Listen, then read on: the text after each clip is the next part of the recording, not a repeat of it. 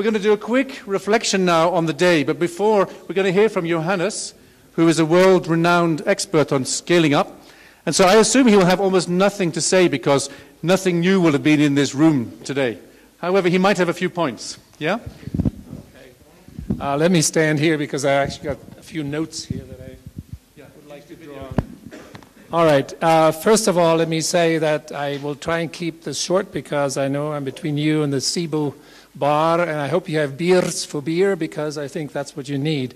So get some beer if you want beer later.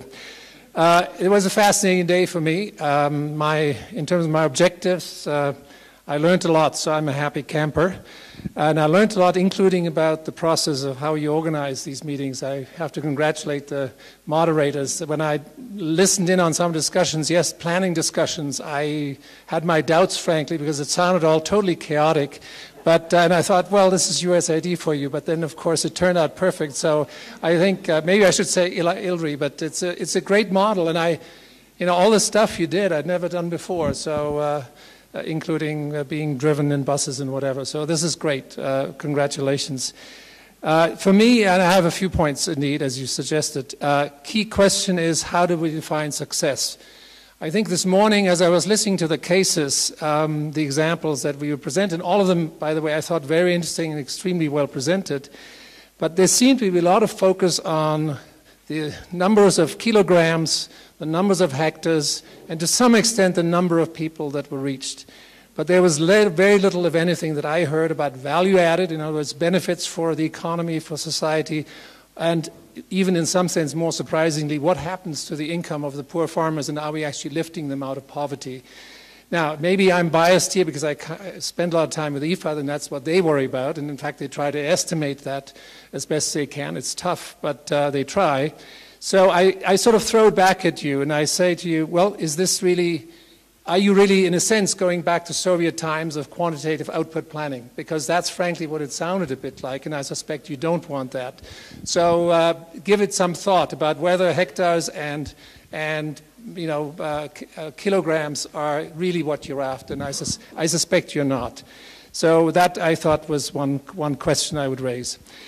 Related to this is a second point, and this is that, again, this morning, and actually in the bus, one of the bus stop exercise I attended, the picture's a bit balanced, but this morning it sounded like, at least these examples, were focused mostly on large and small commercial farmers, with the subsistence smallholder farmers basically being left aside. So the question that based on this morning, I would have thrown back at you, so are you basically going to leave them to their own devices, to migrate into the cities or whatever they do? Or do you have a strategy for actually moving subsistence farmers from subsistence to commercial so they can then be picked up and become part of the value chain programs that you're pursuing? So that to me seems to be an important focus. Now I was happy to see that there was indeed one, I'm trying to remember the name now, but one of the presenters at the bus stop actually apparently has a program working with you specifically on that question. So I'm very happy to see that, and I'd like to learn more about it. The third point is that there seems to be a lot of focus on specific crops and specific technologies, and we're scaling those up. And I'm glad to hear you're working on scaling up, but I would ask the question as an economist that I am, so what about the alternatives? Have you thought about whether pursuing some other potential crops, whatever, might not be in fact preferable? In our table that I attended earlier today, there was in fact a question asked, well, why not actually focus on flowers or horticulture? That may be a high value added crop that has actually better value rather than what we seem to be driven by in Feed the Future, looking at grains and perhaps exclusively grains. I don't know enough about Feed for the Future. But the question of alternatives really should be always asked. So that's another point I would make. Innovations. Somebody commented today that innovations isn't only about technology, but it's also about processes. And if you remember a little bit from my presentation this morning, what I summarized in terms of IFAD's work in Peru, it was all process. Now, maybe we need to combine those two, and I suspect you do, that in fact process innovation and technology innovation need to go hand in hand. Fifth point, drivers.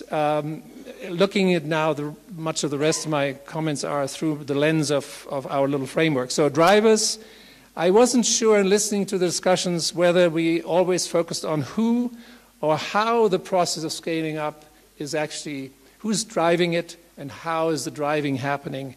Especially what are the incentives for the various actors that are supposed to be participating, public, private, aid agencies. I think you could cull it out, elements of it, but I never thought there was sort of a systematic attention to the drivers, in different drivers, including incentives, champions, and so on. On spaces, I was surprised about how little there was on institutions and institutional capacity, partly against the backdrop of the long-standing concern in the development business that we've had about capacity building. That's been the watchword for a long time.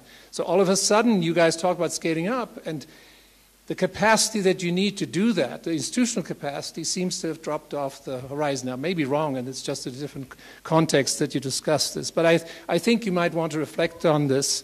I thought was fascinating that ATA is, in fact, an institutional mechanism, innovative institutional mechanism, transitory, very important, by the way, that's supposed to phase out eventually. And there's probably stuff we can learn from that particular mechanism, and I hope that this will be factoring into your consideration down the road. Very little I heard about financial and fiscal space. There was sort of at one point a bit of a concern, well, where's the budget going to come from to continue doing this stuff? And I think that's exactly the right question, or at least part of the question. Whenever I hear that donors finance something by grants, I get worried about sustainability and scalability, because what happens when you guys leave? Who's providing those financial resources? Unless you have a strategy, an explicit strategy, as part of your scaling up plan and pathway that says we're going to reduce costs, we're going to get the government to commit continued budget, an increasing budget over time, and freeing up those resources from somewhere else, or we introduce cost recovery. So where are those ideas? Where are those questions? Make sure they're being asked. Indeed, from my experience with all the other donors that I've worked with on scaling up, for sustainability and especially for scalability, the question of financing after the donor leaves is hardly ever addressed, and it's really an issue that I think you need to deal with. Partnerships, I think everybody recognized they're very important. There was sort of a concern that they can be costly, and I believe, indeed, coordination experience has been that it is costly, especially when it's top-down. When we meet once a month on, all the agricultural people get together to just discuss and coordinate. What I think you need to focus on, and actually the tool that Maria presented in terms of partnership mapping and so on is a good one, because it focuses on the bottom-up question. Where are the partners that we want to work with us, that we want to work with, that are potentially effective? And so it's really the bottom-up question that should be asked. Where are the partners, rather than top-down, ordering everybody to coordinate for coordination's sake, which frankly, in my experience, doesn't work well. Policy space. Nigeria was a fascinating case. You may have heard something like 100% something or other protection for rice. Now, do you really want to build up a rice industry in a country that is 100% sort of Japan-like, 100% forever? Or what is the trajectory on that protection level? So as you think forward, you better have some assumptions made about what happens to the protection level. Will it stay? Will it be phased out? And what does that mean for the rice farmers and the rice value chain over time? Where the cost reductions, where the profit's going to come from as over time, perhaps in one way or another, this protection will have to be, I would submit, not be maintained forever. Cultural social space was mentioned, and I think is worth remembering as important factors. One final comment on value chains. Very little was said on infrastructure.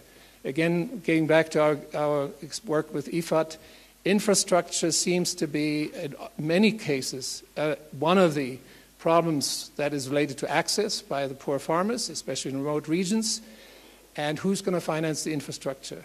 It almost always requires some general tax financing, budget financing. You put in some grants for a little bit of infrastructure, but you leave, the infrastructure goes away because nobody maintains it. So you have to think about that. All right. Last point. I thought the CBA, cost-benefit analysis, presentation was fascinating, extremely well done, and I congratulate you for that very good presentation. I thought it was very thought-provoking. Bit background, I used to work a lot on cost-benefit analysis in my early days at the World Bank.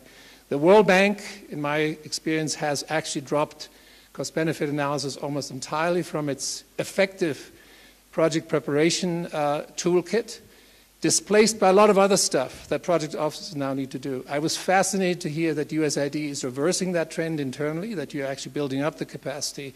And to me, the question is then, given fixed budgets, what has to give? What are you going to do less of as you build this up? Now, maybe your budgets are increasing, but I wouldn't count on it. So there is that question in the back of my mind as you now build up cost-benefit analysis. There's no free lunch, so something will have to give. Now, maybe it's just all specifically locally done, but it's worth at least thinking about. I thought the point that was made that cost-benefit analysis is a good tool to focus on many of the issues that we need to focus on and do it so as quantitatively and systematically as we can in thinking through scaling up was well taken. And I had not thought this through myself, so I've learned on this one especially, I learned a lot.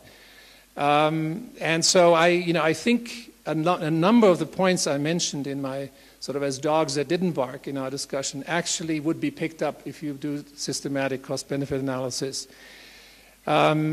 I have a number of questions about it. The resource question, what are you going to give up if you do more of it? I don't know. More importantly, make sure as you do the cost-benefit analysis, it doesn't reinforce your exclusive focus on the project.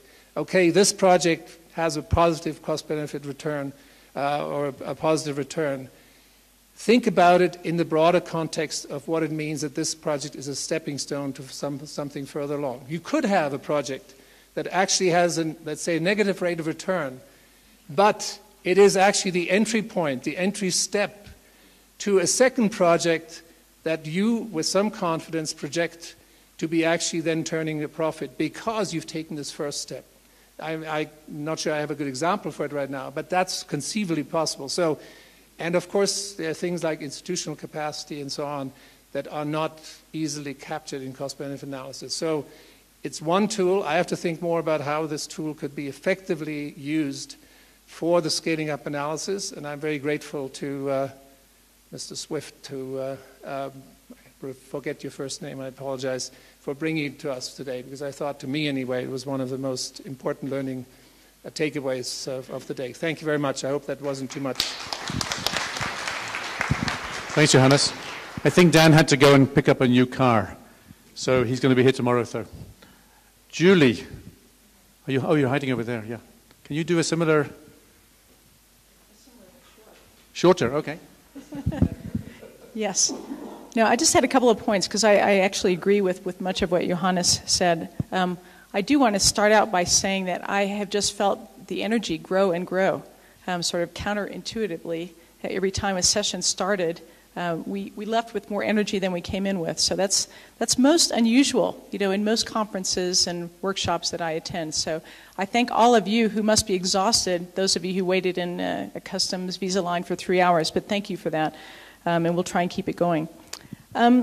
I want to make one point about the cost-benefit analysis. I also thought that session was riveting, but when I put my USAID hat on, I'm thinking, my gosh, it's really important that we brought it back into the agency, but we really have to figure out what are some quicker and dirtier ways of doing, benchmark sorts of analyses rather than full-blown 3-month, must hire a consultant, because what that does, by setting a higher standard for our cost-benefit analysis, I think it was important in this first stage to establish this is credible, this is important. But now, kind of back off and say, well, let's do a first stage analysis so that allows us to assess a greater number of options. When we don't do that, it sort of forces us down to this is such a long and painful process. Let's just choose one and then do the cost-benefit analysis on that. So I think that's something I'm going back with, and really thank the panel here, because it just really set off a bunch of reactions to me that we need to figure out how to do this in a less time and resource intensive way. And so, Kenua, I'm really looking forward to your presentation tomorrow, because my hunch is that the private sector probably has a lot of those quicker and dirtier tools that you might talk to us about. So how do you make it a choice? That of these 10 directions where you could go, how do you sort of quickly assess? Well, it's these 3 that we focus on. Anyway, so that was one big learning for me today. I agree on the case studies that were presented, really, really fascinating, and they just brought home that what we're talking about are really clusters of technologies and institutional innovations. Very rarely, there's no silver bullet idea. It's really pulling all these things together. In few cases do we have one partner sort of controlling the whole vertical process. So scaling up, by definition, is pulling together different kinds of partners. Now, one scary thing is, I think in Feed the Future and the New Alliance, we've essentially had this mandate, from the G8, from African heads of state, okay, pull all the partners together, and it is so hard. It is so hard. So, this looming question of if it takes coordination to do scaling, it's hard to do it in a voluntary way. Private sector does it because somebody has skin in the game in every piece. So what are the insights that we can take back to the missions on coordination? So lastly, yes. We have talked a lot today about kind of the long-term nature of scaling, but I insist again, in very few cases are we ever starting at 0. Right? I mean, we get a lot of pushback all the time of, why are you guys expecting us to have impacts within 1 year, within 6 months, within 2 years? But, really all that we're doing today, I can't think of anything that was discussed today, that I haven't had some knowledge of somewhere in the past, started 10, 15 years ago. Luis's presentation, what was happening in Mozambique, that's at least 10 years old. So we're always building on a whole range of investments, usually involving public, private, NGOs. My question is, at what point in that process, do we stop and ask ourselves, well, now when do we get more purposeful about scaling, about analyzing what it's really going to take? Because I feel like we're not doing that. So that's a question that I'm hoping we can return to tomorrow. But thanks to all of you, and thanks to our terrific team of moderators for a really exciting day, and I'm really looking forward to tomorrow. Thank you. Thanks, Julie. Thanks, Johannes. Okay, we're nearly there. I believe Ed's going to come up in a couple of minutes, Ed. We're going to look at you're doing this evaluation exercise, I believe. But before you do that, just a second. Does anybody have, we've just had 2 learning, 12. How many did you have, Johannes? Learning points? 6. Julie had 3 or 4, right? So anybody in the room have a learning point you want to share from the day that you say, wow, that was a fabulous insight? Or that was a totally boring, dull thing I knew already. Anybody want to share something? Wow. Okay, nothing to share. Great. Emmy, you've been part of this preparation of the whole day. Do you want to share something? Fabulous. Yeah, I just want to say, in response to Johannes' thing about chaos, that there is always a lot of not only energy, but a lot of ideas and interchange that come out of that interactivity. And I know a lot of you sort of arrived last night, as Julie said, and are tired. But tomorrow, again, we have a number of opportunities planned for interaction. And that, to me, is going to be the kind of takeaway. If you come up, if we just asked you now if you had any learning points for today, and everybody's going, oh, God, no. But tomorrow, if you kind of think of something and say, I thought about that overnight while I was, jet lagged at 2:30. I really think we should talk more about, or I really want to react to a point that somebody made. Tomorrow, just grab one of the 3 of us and say, look, put this down. We want this recorded, for the minutes for the meeting, because I really think it would be helpful to have that. So if you've got any learning points that occur to you tonight or reactions that you have, just feel free. Okay? Talk. We do start tomorrow with 3 designated listeners who have been listening closely, as opposed to everybody else who's listening non-closely. You have a comment? Hi, thanks. I just wanted to make a quick comment. The client related to the decision support panel that we had today, the Climate Smart Agriculture people in Washington, which is an interagency group composed of folks from USAID and State Department and other places. They prepared a 2-page document that they wanted me to share with you guys, and so that is out on the table there. And the Climate Smart Ag group works on both resilience and adaptation of crops to climate change and mitigation for climate change and environmental impacts. And so they're very interested in how the scaling efforts that we're all talking about relate to both of those components. And so they put together this 2-pager, and it's out on the table. And on the 2-pager, there's lists of contacts. And they're very interested in talking on the phone or emailing with people who would like to discuss ideas related to environmental impacts of scaling. Thanks.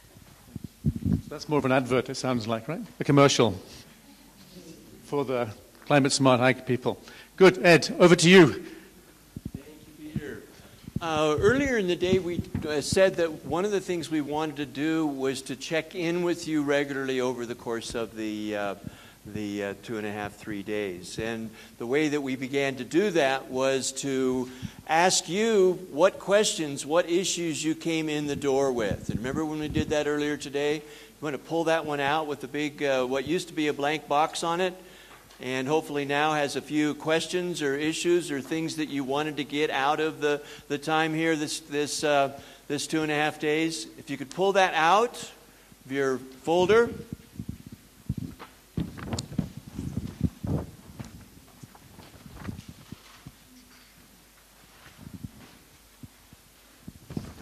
And turn to the second page, which says Tuesday right at the top.